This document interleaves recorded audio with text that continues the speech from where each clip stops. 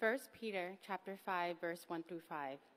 So I exhort the elders among you, as a fellow elder and a witness of the sufferings of Christ, as well as a partaker in the glory that is going to be revealed, shepherd the flock of God that is among you, exercising oversight, not under compulsion, but willingly, as God would have you, not for shameful gain, but eagerly, not domineering over those in your charge, but being examples to the flock. And when the chief shepherd appears, you will receive the unfading crown of glory. Likewise, you who are younger, be subject to the elders. Clothe yourselves, all of you, with humility toward one another, for God opposes the proud, but gives grace to the humble. Let's pray. God, we thank you so much for your word. We're thankful, Lord, that you speak to us through your word. And that, Father, you have a way that you've organized the church, Lord, for the purpose of flourishing and growth, God, in ways that we may not even understand. But what we see, Lord, the beauty of the church and how it all comes together that you ordained, God. Thank you, Lord Jesus, because you are the head of the church. This is your church. We are your people. We follow you. And we're thankful for the word that we are able to understand more about who you are as we're following you together as flock of God. We are your people, God. So may you help us today as we look at these verses today. May you give me the words, God. May it be your Spirit speaking through me. May it not be my words, but yours. In Jesus' name, amen. Well, if you've been with us the last few months, you know we've journeyed through 1 Peter, and we're finally at the end in chapter 5. And we've covered a lot of ground throughout these last few months, tracking with Peter as he cares for the church that's dispersed and scattered because they've suffered the persecution of their faith that has just been taking place all throughout that time. And as they're navigating what it looks like to follow Jesus in a society that despises them, Peter is giving instructions on how they are to live as they are enduring suffering. He plays a key role of strengthening the church and reminding them of the hope they have and the inheritance that waits for them in Christ Jesus. You see, the church didn't stop when persecution started. However, the church was a growing movement that needed the care in a pivotal time as these early Christians were still learning how to follow Jesus in a world where they are suffering and going through persecution. Suffering. It's been pretty much the key word throughout 1 Peter, right? Angel preached a few weeks ago, and he mentioned that suffering, the word came up 20 times in the 5 chapters of Peter. 20 times in 5 chapters. That's a lot of suffering, right? But even with the suffering, all the suffering the church experienced in their day, it did not excuse followers of Christ on the obligation to remain holy as he has called them, even in their suffering. It still did not excuse them from submitting to governing authorities. Still did not excuse husbands and wives honoring each other. They're still called to abstain from sexual sin, drunkenness, and to be self-controlled and sober-minded. All of this ground was covered throughout 1 Peter. And if you're here and you've missed any of those messages, I challenge you to go back and watch them as you're seeing Peter instructing the church to encourage the church as they are struggling or suffering. Peter's letter serves as a reminder of how a follower of Christ should live in a fallen and broken world as they're enduring suffering. This letter is to offer an encouragement to the believers in light of their circumstances. Press forward. Keep going no matter what comes about. The question is, how is all this going to be carried out? I mean, Peter sending letters to the church is important, right? And we're still blessed by them today. We open up 1 Peter, we read it now, and we're encouraged by that. And there's interesting enough that there's a lot of similarities between Peter's day and ours, isn't it? If we start looking at it, some similarities that we've experienced and that they're experiencing in that day. But how are we going to continue to move forward? Who is going to lead the charge in caring for the church? And looking at these words of Peter and carrying them out, and also through the rest of Scripture, who's going to be the persons to lead?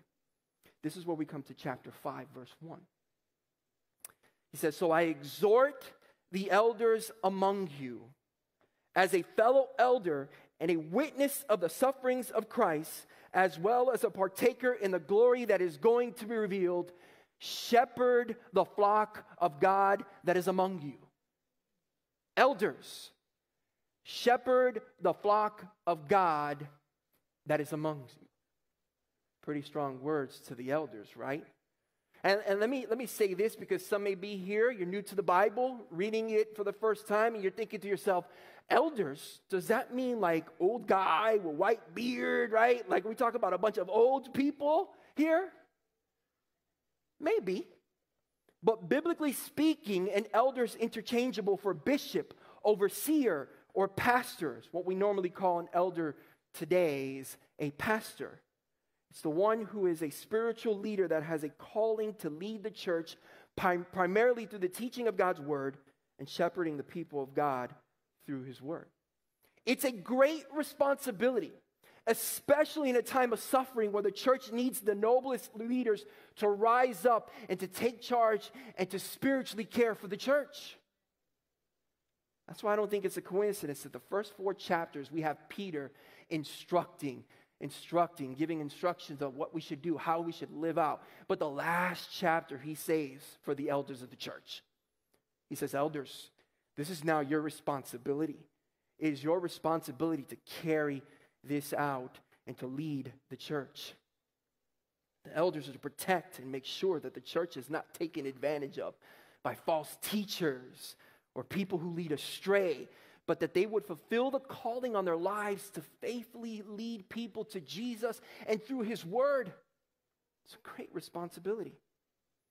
So I got to ask you, in these unprecedented times, right, where we see a lot of suffering that's going around in 2020 and that you may have experienced, and we're seeing the similarities of what they experienced back then, what should you be looking for in a pastor?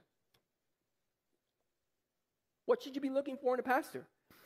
Have you ever even been asked that question? What should I be looking for in a pastor? And let me be clear here. What should you be looking for biblically in a pastor? All right? I want to be clear. I'm not saying that, you look for the pastor that gives you the warm fuzzies, right? Or the cool guy, he's charming, nice little hair, handsome, makes me laugh. That's not what I'm talking about. I'm talking about biblically, what should we be looking for in a pastor? And let me say this also, this is an important side note, that we come to a church and a lot of times we love the worship, we love the family feel and the environment. Those are great things. But when you are coming to a church and committing to a church, you're committing under the leadership of that church.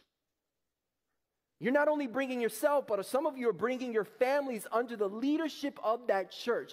This, by any means, is not a haphazard decision.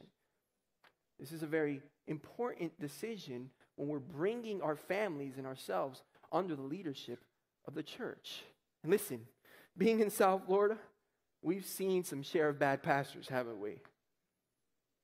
Many of us have been under pastors that have been very manipulative and controlling, that have been quite hard. They twist scriptures in a way that made you feel guilty or condemned if you did this, if you didn't do that, didn't follow them. They may even take advantage of the circumstances for own personal gain. We see this a lot of times with the prosperity preachers, right? Sow your seed of $100, and if you sow that seed of $100, you'll get triple, double the amount. You get, all your prayers that you've asked for, you will receive, and people are starting to listen to that and believing that. See, there's no doubt that there are bad pastors exist, and they're deceiving with their words. It's an unfortunate situation. Unfortunately, some of us have experienced even some of that church hurt, being under churches where we've experienced that. The issue is they're not going anywhere. Right? There's going to be bad shepherds, bad pastors that are out there. That's why it's so important that we understand and we ask the question, what should I biblically be looking for in a pastor? Well, today, In our text, this is going to help us answer that question as we're going to look to a few things. But before we dive into these verses, let me say this. As one of the pastors here at Restoration, I know I can speak for Jeremy and Steve. We are humbled by the responsibility that God has called us to lead this church. We don't take this responsibility lightly by any means. And so when we come across verses like this, we humbly come to them and say, gosh, are we living our lives biblically based according to what is being said here? Are we following what the Lord is requiring us as leaders and pastors of the church? So we humbly check our own hearts and examine them. And so we ask you, as the church, pray for us. Pray for us. Pray that we would continue to fulfill the responsibility that God has given us to lead this church and lead this church well forever, however long God has us leading, that you would pray for us. And not only us, but that you would pray for future pastors that would arise from the church as well, that they too would continue to fulfill the responsibility that God has called them. Because we understand that the church needs pastors for generations upon generations to come, long after we are here. So pray for us. And we'll talk more about that in a second. So, but with that in mind, the question is, what should we be looking for in a pastor? Well, I'm going to answer that question. We're going to answer that question by asking a few more questions. And the first question is, what is the role of a pastor? What's the role of a pastor? First off, I think Peter's quite clear that it's not pastor, but pastors, plural. Notice he doesn't say in verse 1, I exhort the elder among you, but the elders among you. He's speaking of plurality here. Multiple men who are leading and not just one guy in control. There's a team of pastors, team of elders that are leading. I mean, can you imagine in the early church, right? One guy being in control? How dangerous. I mean, especially during a time of suffering and vulnerability, false teachers and doctrines could have misled many because one man had all the power without any accountability at all. And during that time when there were all kinds of beliefs that were going around, are you kidding me? There were different gods, there were different philosophies, different movements, different ideas. Could easily been taught by one guy because he didn't have the accountability, and it all crept within the church, and it could have destroyed the flock, destroyed the church. It's not one guy. The leading of the church isn't dictated by a single voice, but multiple elders with diverse thoughts and perspectives, yet they're biblically unified together. There isn't no division amongst the elder team. There's unity within the team to care for the church. I had a friend one time tell me that one of his pastors said, well, you know what? We don't want a bunch of pastors running around here. We need to have one pastor. And it's like, no. No, we need multiple pastors. We need other leaders to come about and to care for the church. We just don't want one guy in control. Plurality of elders just as wasn't for the early church. It's still for the church today. Pastors still need other pastors to come alongside of each other to faithfully lead and serve the church.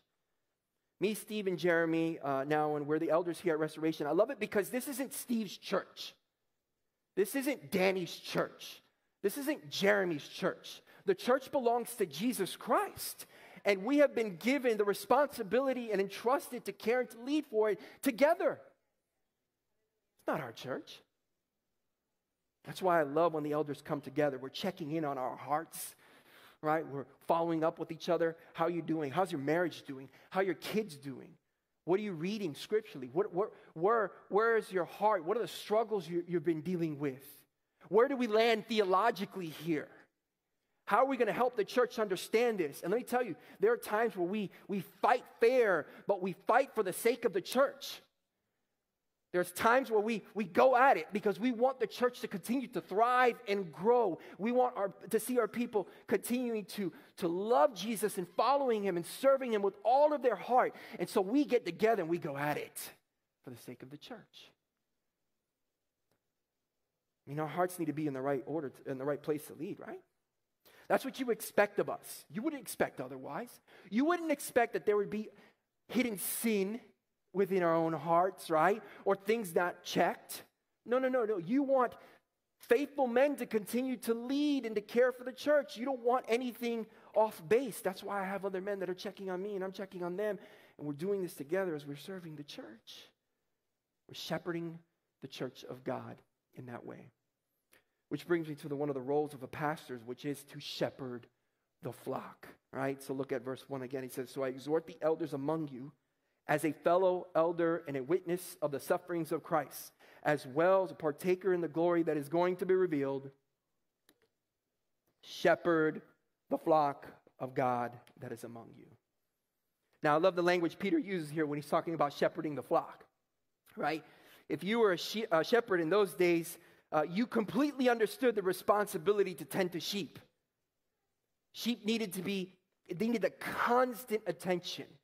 Needed constant attention. If other animals wandered off and get lost, they instinctively knew how to find their way back home. Not so with sheep.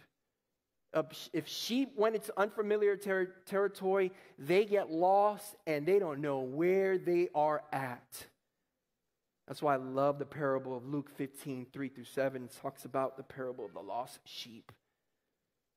Sheep needed a shepherd to guide them, provide for them, protect them, and sometimes also rescue them from harm. They're very passive animals and pretty much defenseless and against any predators. You ever heard the term killer sheep? No, me either, because it doesn't exist. There's no such thing. The sheep need the protection from their shepherd to survive. Peter understood the imagery when he called the believers the flock of God and commands the pastors to shepherd them. Why? Because believers are prone to wander, aren't they? Believers can be influenced by the culture of those around them and be easily led astray. They can fall into temptation, and if they're left alone, become defenseless to attacks, ravished by false theology and doctrine. Believers, just like sheep, are highly vulnerable if they're not cared for, and they can easily wander. We wander, don't we? I mean, think about it. We never stay the course. Even throughout the day, our minds just wander. We're following, everything is good, then all of a sudden, left field, what happened? How did I get here? We're prone to wander. That's why Isaiah 53:6 says, all of us, like sheep, have gone astray. Each of us has turned to his own way. We go astray. This is where the responsibility of a pastor is to shepherd the flock of God that he's entrusted with and looking after the flock. That's the responsibility. It's the responsibility of the elders to make sure that people who are following Jesus keep following Jesus. And sometimes it means to have the hard conversations with people. If we see that there's unhealthy pattern of sin within a person's life, or there's unrepentance that is there, it is the responsibility of the shepherds to say something, of the pastors to say something.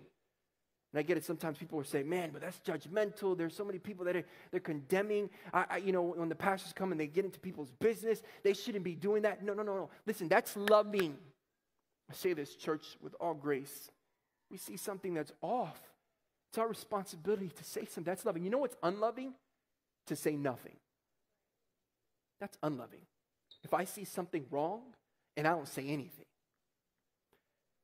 If a shepherd sees his sheep heading towards a ditch and doesn't do anything to prevent that from happening, that's a bad shepherd. We're bad shepherds if we don't see anything and we don't do anything what we see. We've abdicated our responsibility. We've abandoned the post. We are responsible to help people follow Jesus in every area of their life. When you're struggling with sin, that we would come to you with grace and truth and remind you of who Jesus is and what he has done for you on that cross. That you would embrace that truth and give of yourself to him, knowing that you have a God who loves you and forgives you of that sin. And if we have to go over and over and over again telling you that wonderful truth, then that's the responsibility that we will uphold. We would tell you who Christ is and what he has done. Elders are to shepherd the flock of God.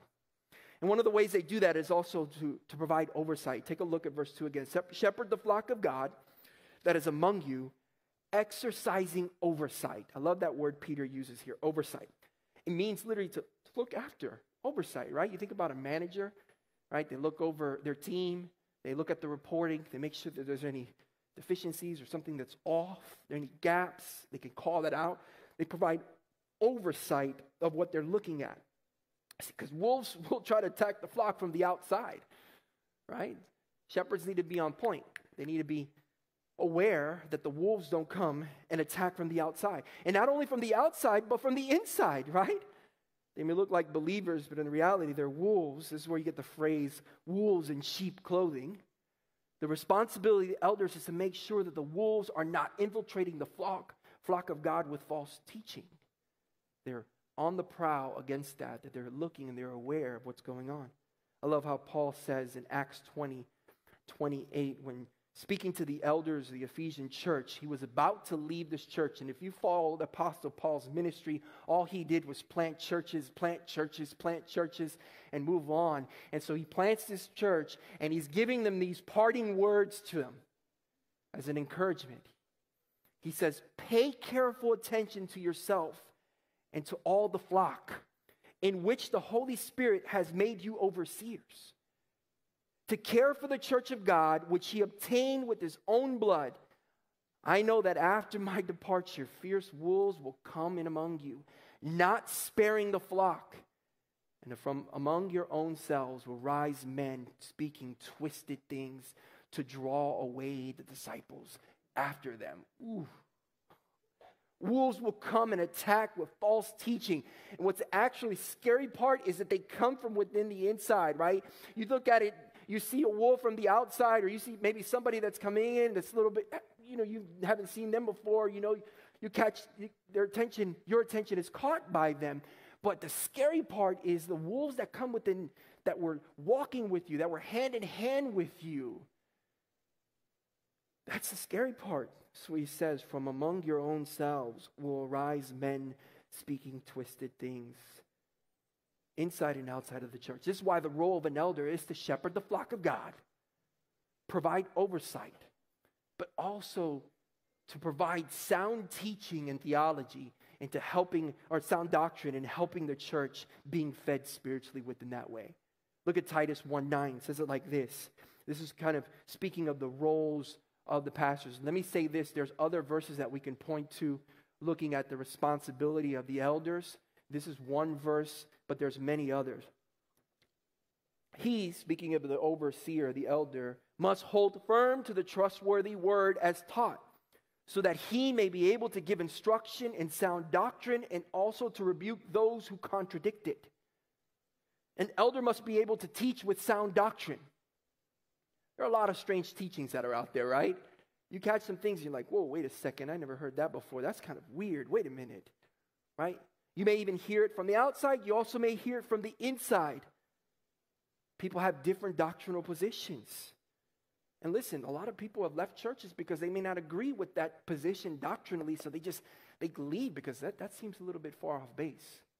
I remember years ago, we had a family that was coming to our church, and they had a doctrinal position of baptism, salvation by baptism, meaning that you are saved if you get baptized. So if you accepted Christ as Savior, great. The next step is to get baptized. If you don't get baptized, then you don't go to heaven. Like, you need to get baptized. First time that I ever heard that before. I'd never heard that. And they were sincere. They were really wrestling with that, right? But the thing is, they held on to one verse that shaped their entire theology. Listen, theology is important. Let me say this, right? Your theology shapes your view of God. You've got a good theology, you got a good view of God. You got a bad theology, you got a bad view of God. And again, not divisive anyway, loving family. They were just struggling with this. And we were helping them to understand that faith is through Christ and Christ alone, not based off of works. Right? If they are leaning on baptism to save them, then they're relying on their own efforts to be made right with God. And if we look throughout the whole New Testament, we see that salvation comes by faith and faith alone in Jesus Christ and what he's done for you, not what you can do for him by going and getting baptized. It was an incredible moment. I'll be honest with you. This is the fun part about being in those positions of leading that way and having those conversations. We wrestled with them, and it was an eye-opening experience for them. It was great for us because we had the opportunity to point this family back to the truth and hope of the gospel, speaking clarity to them in that way, and for them to embrace that and to be freed from deceptive theology. It's a wonderful, wonderful time. That's one of the roles of the elders, to be biblically sound, to point people to Jesus, and to teach sound doctrine. We're not called to be scholars, right? I mean, nice to have some scholars around. Well, I don't think we got any, but that's not the requirement of an elder, though. It's not to be a scholar. Elders to shepherd the flock of God, provide oversight and sound teaching with the right heart in helping people follow Jesus. That's the responsibility of an elder. Which brings me to my next point. What are the motivations of a pastor? What are the motivations of a pastor, right? We know what the role is, but what is the motivation?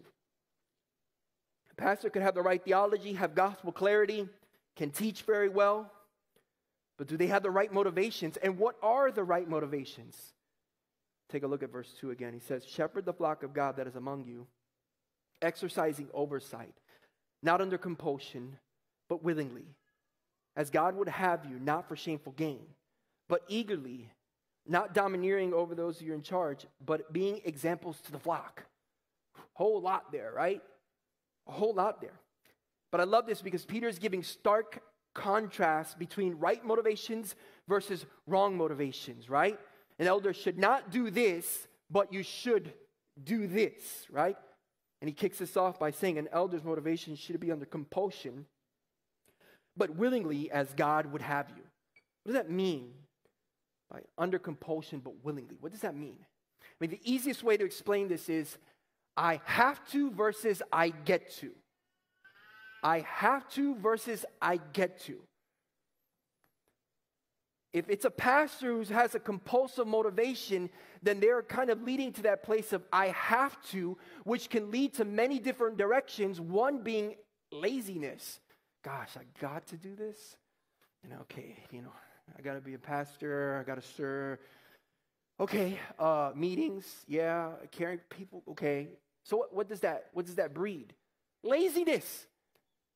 I got to tend to the flock. I got to. Different when you're willingly. Because willingly is I get to. I get to have that opportunity to serve the church and to lead the flock. They find the responsibility to lead and shepherd the flock with great delight and great joy. And listen, the joy and the delight is not specifically found in the role itself, but their delight is in Christ above everything else. There's a deep satisfaction and a joy in who Jesus is and what he has done for them that gives them the right heart motivation to lead. And listen, they want others to know who Christ is. So there's this joy to go out and to serve the church and to lead other people and to care for other people because they enjoy their Savior first before they enjoy anything else. It's the right heart motivation to lead. Nothing else matters after that. If you have the right heart motivation in that way, who cares? At that point, nothing else matters.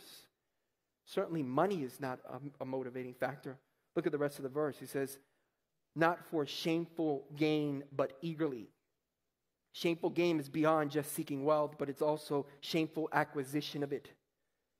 A true shepherd will not use ministry to steal the shepherd's money or acquire it dishonestly like false shepherds do, right?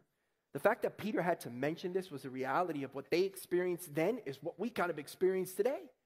That there are people that are motivated by money and to be in ministry. And as I did mention this a little bit earlier, we see this with the prosperity preachers, right? And that false theology where they twist the scriptures for their own profit or their own gain. Many ministries like that take advantage of the poor, the sick, the under-resourced, Sow your seed of $100. If you sow your seed of $100, then you can expect that you would receive health, money, wealth, all these things that you would receive. But listen, you've got to wrap your faith around that gift. Because if you don't have any faith, well, it doesn't happen. And when they don't have it, well, you know what happened? You didn't have enough faith. While the whole time they're sitting up there on top of the scheme. See, money should not be the motivation of a pastor. If it is, then the pastor needs to find another job. Let me say this. Being a pastor doesn't mean that you necessarily have to work for the church anyway. There are some paid staff elders, and there's some that are not. Jeremy and I are not on the payroll of restoration, just being transparent. We are what you call lay elders. We love to serve the church with our gifts from macro level. That's not to toot our own horn in any way, shape, or form. We just love the church. We love God. We love His people. And we want to serve Him with the gifts that God has given us. We love it. We enjoy it. And we hope other men will do the same.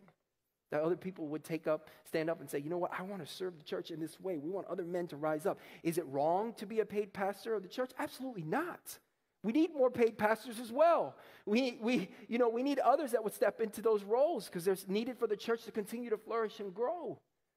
But we also want other men who are saying, you know what, I want to serve the church with my gifts the way that I am right now. I don't need anything else, but I just want to serve. We need more men that would be willing to step up and to take on that responsibility of shepherding the flock with those intentions. Which leads me to the third motivation, which Peter says is not domineering over those in charge, but being examples to the flock. Not domineering, but being examples to the flock. The word in the ESV is domineering. Other versions say to lord over, right? To lord over. It's essentially to have a leader who's oppressive, dominating, or an intimidating leadership. Someone who is not gentle, but forceful with their leadership approach. You know anybody like that? Now, some of you are probably saying, yeah, you should meet my boss, right? That's not what you expect from a shepherd, right? I mean, picture a shepherd to a sheep, right? A shepherd to a sheep is patient. The sheep wanders off, getting themselves in all sorts of trouble. The shepherd isn't going there abusively attacking the sheep, but he's patient with the sheep, brings it back to the fold. When he does it over again. He's continuing to care, lead them to where food is, loving, caring.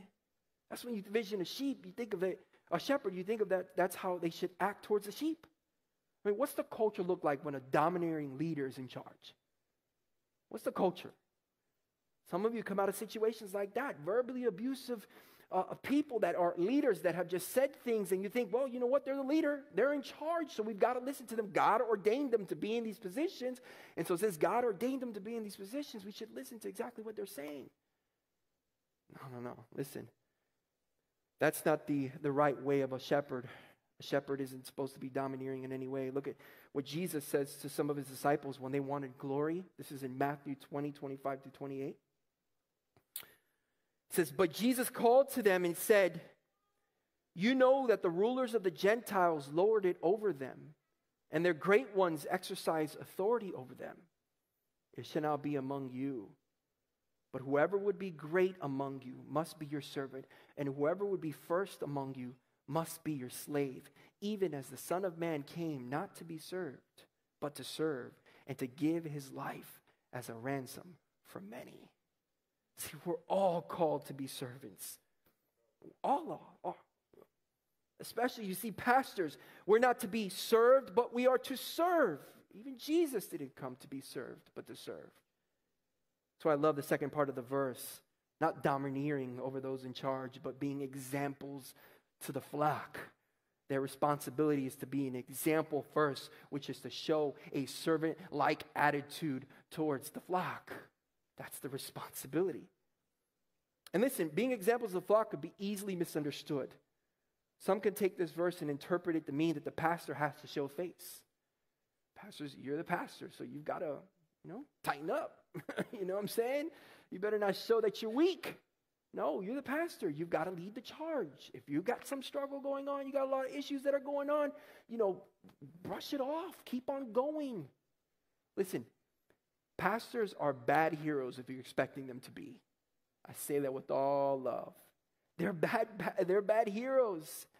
Can't expect them to be like that. They'll fail you every time. This is why I love it. I love when I'm raising my kids, we are raising our kids, right? We love our kids. We want to care for them, provide for them, shepherd them. That's the responsibility that I have for my children, is to make sure that I'm providing for them and caring for them in that way. But I want nothing more than for them to know that when I make a mistake, that I need Jesus as much as they do. When I fail, I'm not going to cover it up and say, it's okay, let's keep moving forward. No, but that I would humbly come before them and saying, here's where I made the mistake. And just like when you make a mistake and I make a mistake, we all need to run to Jesus because he's the hero of the story. He's the Savior. I'm not the Savior. If you're expecting me to be a Savior, I'm the bad Savior. It's a responsibility that we would lead in that way so that people can continue to be, their hearts be overwhelmed by that grace and truth. Not that you would look at us and think, man, they got it together, right? They understood, they understand. They're the ones that got it all in line. They're in shape. No. We need the chief shepherd. Just like you need the chief shepherd, we turn to Jesus. He's the one that laid down his life as a payment for our sins. We look to him. With that said, it brings my last point. Then how should we relate? How should you relate to your pastor, right? We pointed to Jesus. Yes, he's the chief shepherd, but how should this happen amongst each other? A few things as we close. First, for you young folks out there, be subject to your elders. Take a look at verse 5. He says, likewise, you who are younger, be subject to the elders. We don't know why Peter is specifically calling out the younger crowd to submit to the elders, but one thought would be that when you're young, you kind of tend to know things or think you know things, right? I remember when I was younger, I thought I had it all together. Can't tell me what to do anything, Pastor. I'm 20. Got it all figured out. What you're doing is wrong. You need to do like this. Grown. Then you start getting older, you realize that you don't actually know nothing, right? Wait a second, I don't know nothing as you start getting older. So when Peter says younger folks be subject to the elders, he means to submit. Submit. Now, he isn't saying to be quiet, right? He isn't saying be quiet. Just because you're younger doesn't mean that to stay quiet amongst the elders. Young people certainly have a voice, and they bring a lot of energy and enthusiasm that is needed in the church so that the church can continue to thrive and flourish with the young folks, the young people, right? But there is a level of humility that is expected from them to submitting to the authority of the elders. And I love this because he's pointing to all of us having humility towards one another. All of us. Not just the young people. Look at the rest of the verse. Clothe yourself, all of you, with humility toward one another, for God opposes the proud, but gives grace to the humble. I love the words clothe yourself. Peter used similar language in chapter 2. Putting on humility is like putting on a shirt. You put a shirt on every day, don't you? Every day, right? Yeah, I hope so. That would be awkward. But we put it on. We put on a shirt. In the same way, we should put on humility every day, and especially when we're engaging with the church, that should be our posture. Can you imagine with me for a second if the church operated in that way, that we all operated from a place of humility? What would the church look like if everyone came with a place of operating in humility towards one another? That means when I make a mistake or somebody makes a mistake, that person would humbly receive criticism or feedback, and that they would humbly ask for forgiveness, right? There would be forgiveness and reconciliation because of the humility with one another that is taking place within the church. That for the elders, that we would show humility. Let me tell you something. We're not always going to get it right. Elders of the church are not always going to get it right. We are going to make mistakes. That's why we need you with humility to approach us and to say, hey, I saw something that I don't agree with. We think that this needs to be like this, whatever it is. And it's our responsibility to with humility to receive those words. I mean, can you imagine what that looks like? The contrary is to be divisive. The contrary is to say, man, you know what? The elders are not doing right. And start talking with other people. Man, I think they're doing it wrong. And all of a sudden, and we've seen this happen in churches where there's now a campaign against the elders or against the church. There's division, it's split amongst the church. Peter's calling us to live with humility with one another. The beauty of that will take place when the church comes together. That is what biblical community looks like when we come that way. Church, we need you. Let me say this. We need you. This isn't a top-down leadership by any stretch of the imagination. It's not us versus you versus, no. The church operates together as one body. That's what we know of the church. It is a body that looks to the chief shepherd. The one that we look to is Jesus Christ first before anybody else. And so we need you. And as I did mention earlier, we need you to pray for us, that we lead well, and that we also, we ask that you would pray for other leaders to arise from the church that are willing to serve and to lead with their gifts, their talents, their abilities, and to shepherd the flock of God. This is what the church is to look like, the beauty of the church. Let's pray together.